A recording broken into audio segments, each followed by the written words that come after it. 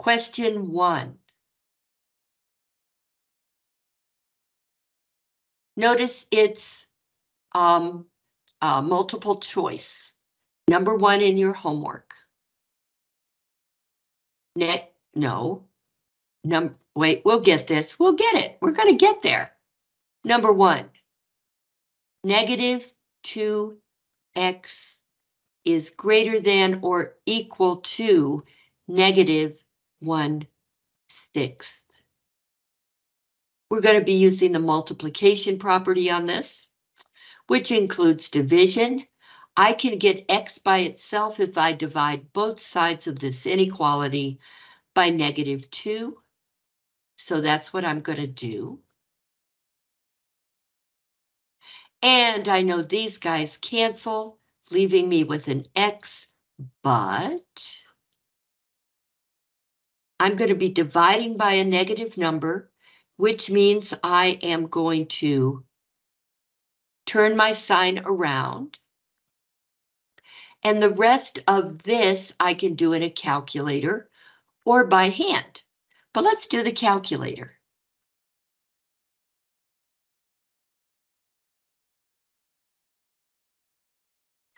Negative 1.6 divided by negative 2. So negative 1.6 divided by negative 2, enter. And that's positive 0.8. So I'm going to say 0.8, just to be absolutely sure. And notice we changed the sign around because we divided by a negative number. So x is less than or equal to 0.8. Now,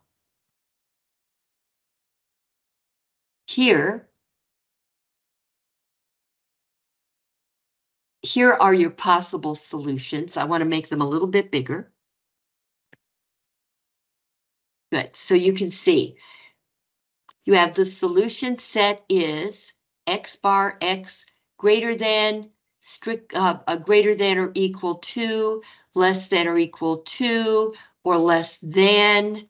We have over here less than or equal to, so it's going to be D that I need, but I need to put the number in as well, and it will be 0.8.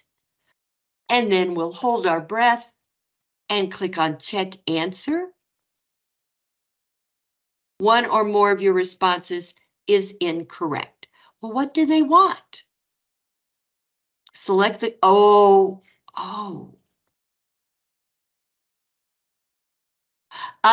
it's that one. Doggone it. All right, never mind.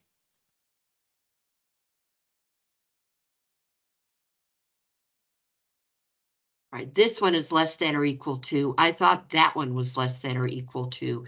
So I changed my answer to C. Yay! Yay! Okay, I'm not going to go to the next answer immediately. I'm going to see if there are any questions about this. Notice I got more than one chance to get a wrong answer. In fact, I get 3 chances to get a wrong answer before I'm told I'm wrong. But I'm usually given the opportunity to select a similar problem and then try to get that one right. In which case, if I do, then MyMathLab does not count my problem wrong. Counts it right. Only counts the second one. So you could get 100% on your homework. I have a question. Yes. I've been doing all the questions and assignment, getting them right, but for some reason it's not giving me the full 100 points. Is it because I'm not watching the videos? That's right. You have to watch the videos too. Okay. But they are helpful. Okay, thank you. Okay. Anybody else?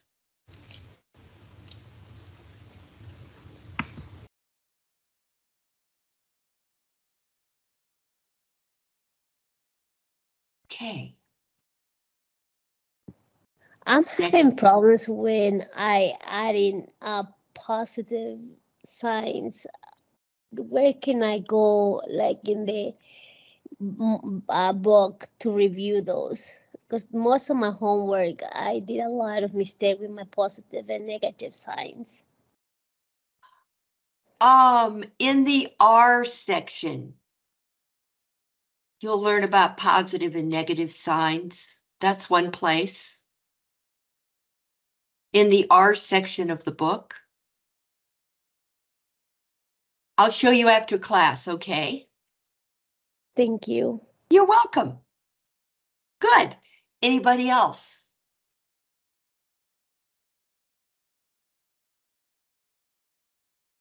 Okay, I'm going to go to the next problem. Now, we have a kind of a mixed problem here.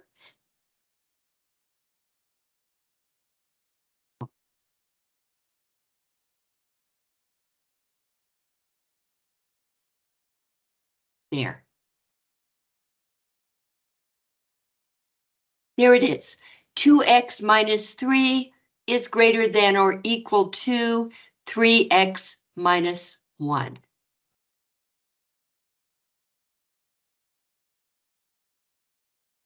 Oh, yes. Okay. Now, I have a problem with this problem. I'm going to show you the way they work it. I'm going to show you the way I work it. So I'm going to do it their way first. Number 2.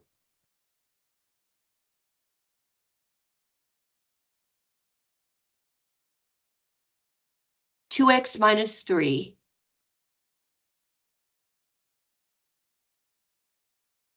is greater than or equal to 3x minus 1. Okay, what they do is they want to keep their x positive. So what they do is they leave their 3x over here and they subtract 2x from both sides of the inequality. Nothing wrong with that. That'll be 0 minus 3 on the left.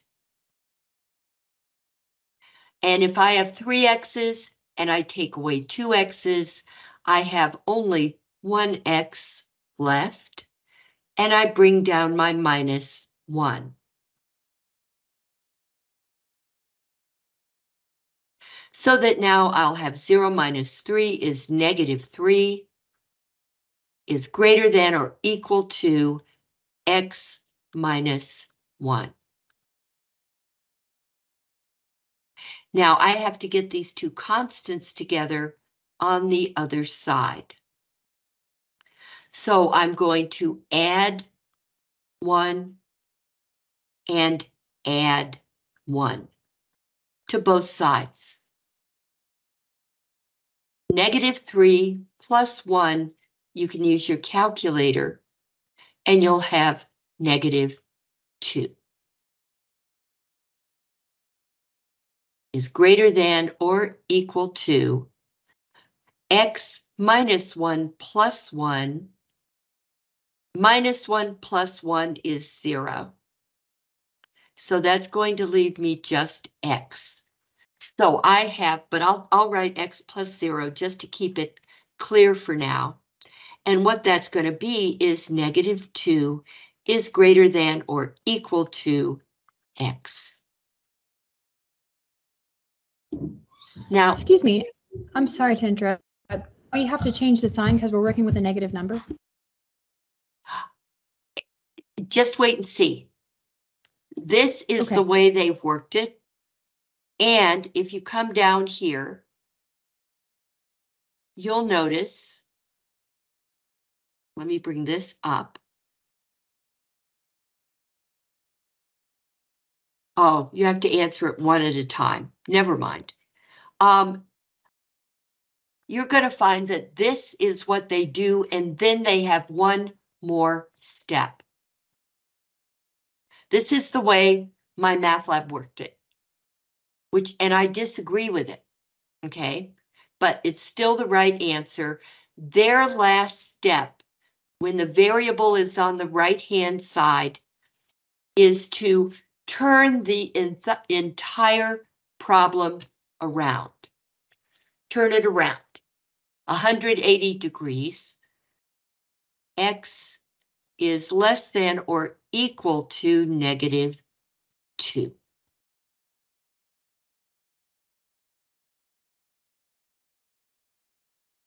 So you have to remember to do that, because we don't leave it written like this with the variable on the right-hand side when we're working with inequalities.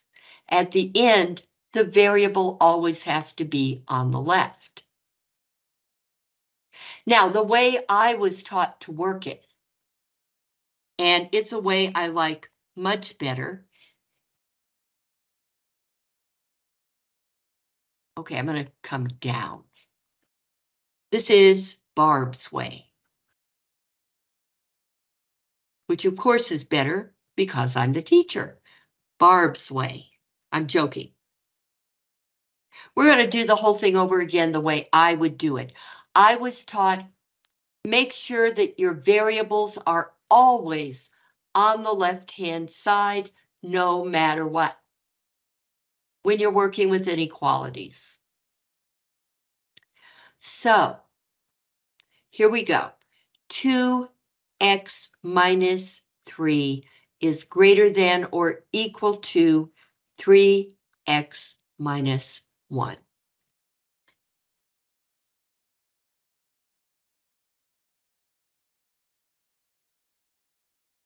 Okay, now here's how I was taught to do a problem like this. I'm going to subtract 3x from both sides because no matter what, your x's always go to the left when you're working an inequality problem. So 2x's minus 3x's is -1x. The best way to do this is to put 2 minus 3 in your calculator, and you'll get a -1. And bring down -3. Is greater than or equal to 0 minus 1. So that's what I've got right now. Okay, I've got one variable term. It's here. I now have a constant here and a constant here. A number without a variable is called a constant. I'm going to add 3 to both sides of this inequality. -3 plus 3 is 0. I'll have -1, x plus 0 is greater than or equal to +2. 0 minus 1 is -1. -1 plus 3 is +2. And again, your calculator can do that for you very easily. So -1x plus 0 is -1x is greater than or equal to 2. Now, I divide by -1. I divide by -1, and I turn the sign around.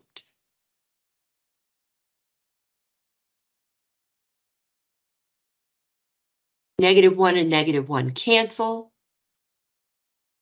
leaving me with x less than or equal to 2 divided by -1 is -2.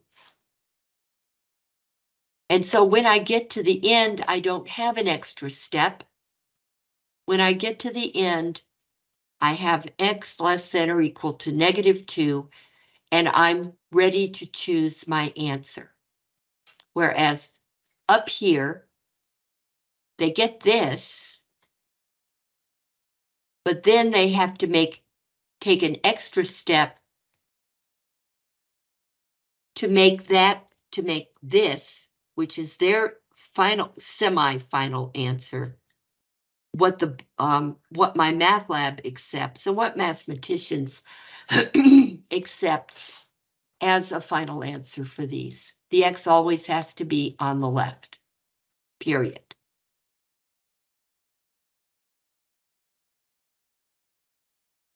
So you're free to choose the method that you want, but any way you look at it, this is your answer. Let me pull it up.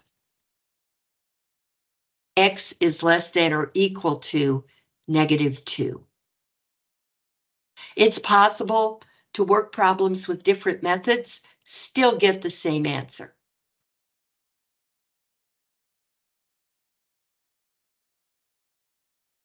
It's a matter of individual choice.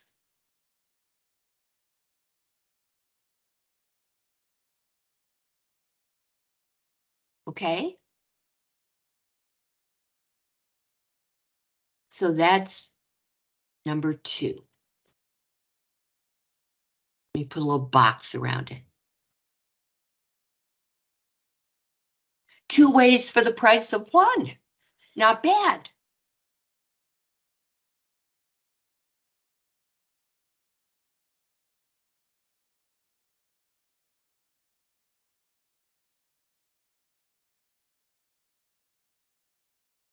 Okay. Yes, I didn't remember whether I had created a new sheet for the new work. No, I'm keeping it all together. Okay, now.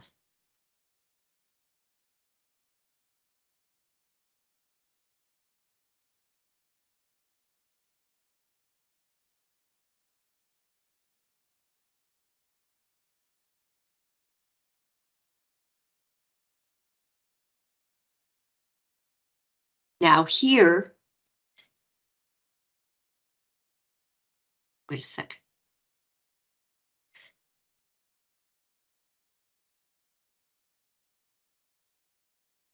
It's getting near the end. So let's just go through here and get to the next set. Oh, let's do this. Well, you already know how to do it, but yeah, let's do it anyway. We've got negative, want black, -7/2 x is greater than or equal to -5/4.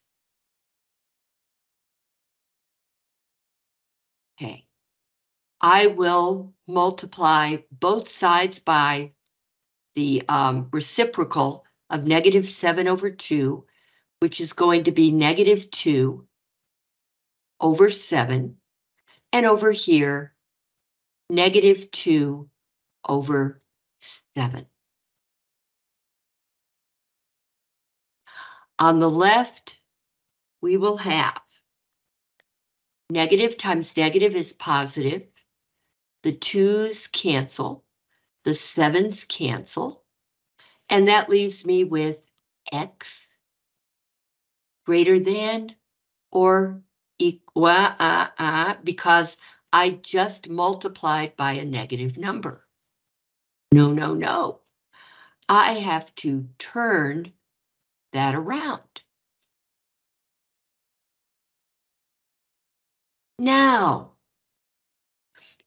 there are a couple of different ways to work this. I'm just going to work it the quickest way. Negative times negative is positive. 5 times 2 is 10.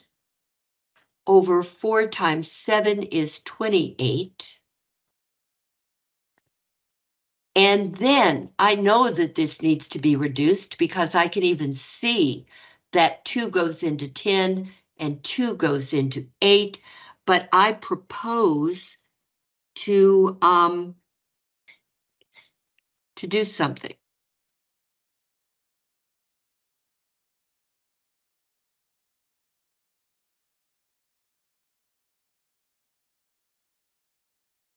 To get my calculator. And what I'm going to do is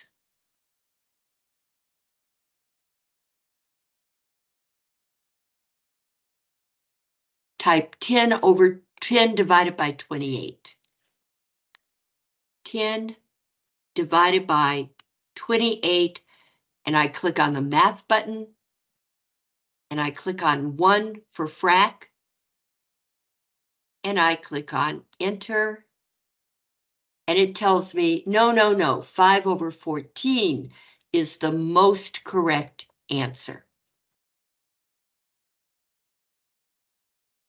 So X is less than or equal to 5 over 14. The little box around it.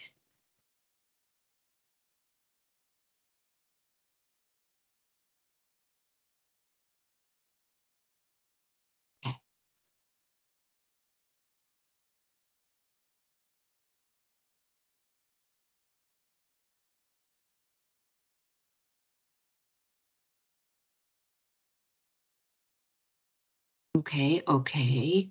No, I need to get to a particular kind of problem now. Here, parentheses, because it's actually 1140. Can you believe that? Maybe you're bored to tears, but I'm having a great time. I can't believe time has gone so fast. So here's the problem. 4 parentheses 2y minus 5 is greater than or equal to 3 parentheses 5y plus 8. This is a distribution problem. So I am going to, let me get another color here, red. 4 times 2y, 4 times negative 5, or minus 5. So 4 times 2y is 8y, and 4 times minus 5 is minus 20. Greater than or equal to 3 times 5y, and 3 times 8. That will be 15y plus 24. You have to get rid of your parentheses first by distributing. That's what it's called, to take the 4 and multiply it by both terms in the parentheses, to take the 3 and multiply it by both terms in parentheses. Now, doing it my way, I now am going to move all my variables over to the left. Minus 15y and minus 15y. Let me make this bigger now. That'll leave a 0 over here. 0 plus 24. Now 8y minus 15y, go to your calculator and put in 8 minus 15, you'll get negative 7. Y minus 20 equals 0 plus 24, which is 24. Now I'm going to add a constant term here over to the constant term there. plus 20, plus 20, negative 20 plus 20 is 0 on the left side here. So I'll have negative 7y plus 0 is greater than or equal to 24 plus 20, or 0 plus 24 plus 20 is 44. So negative 7y greater than or equal to 44.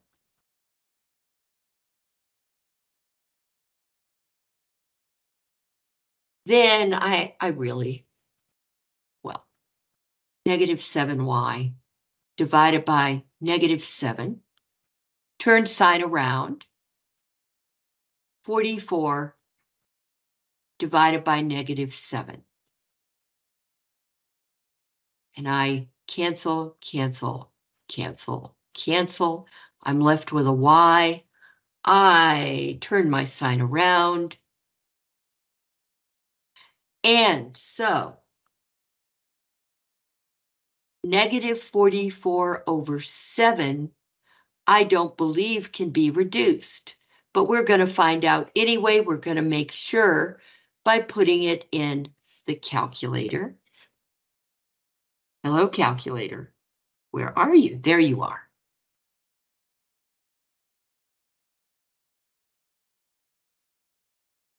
Clear? Negative 44 divided by 7. Math, rack, enter. Nope, it stays negative 44 over 7.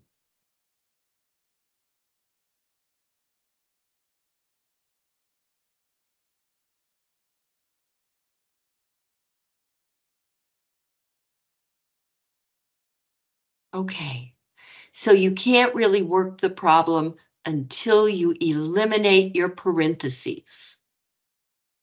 And you can only do that by distributing.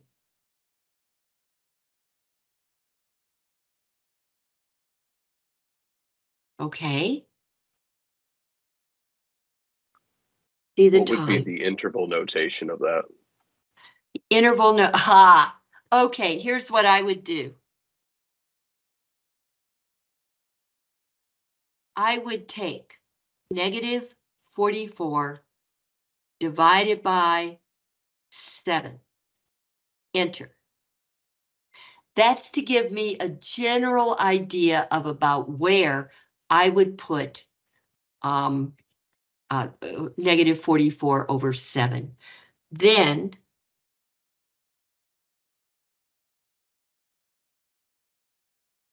just to make sure I had it right, here's 0, here's infinity, here's negative infinity, and now what was that? That was about negative 6.3, about, not exact.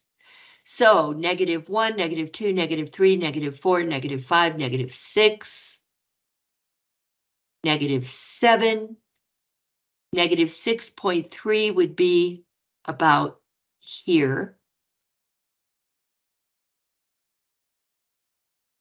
So, yeah, and that's a bracket. So I would have a bracket.